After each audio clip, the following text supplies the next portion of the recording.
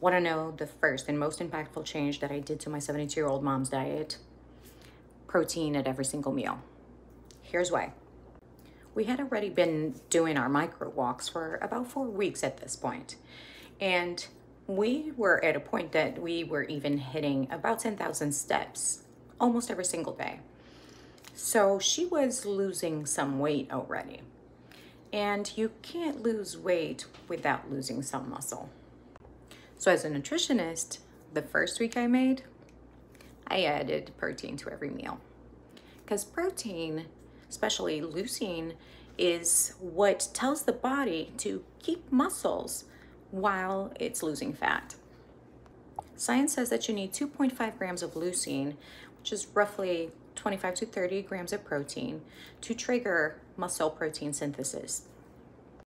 And without that, your body just keeps on breaking down muscle. Here's what I did. For her breakfast, I added some egg whites, Greek yogurt, cottage cheese. For her lunch and dinner, some chickpeas, lentils, beans, on top of the animal protein source that she was already having, like chicken, fish, or meat.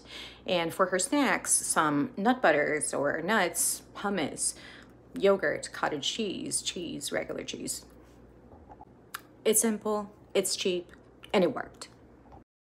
She's stronger now, and she didn't just lose weight. She's keeping her muscle. So if you are above 45 and you want to keep your muscles while you lose weight, hit subscribe. I've got plenty more science-backed, super simple tips that you can actually follow. Let's do this.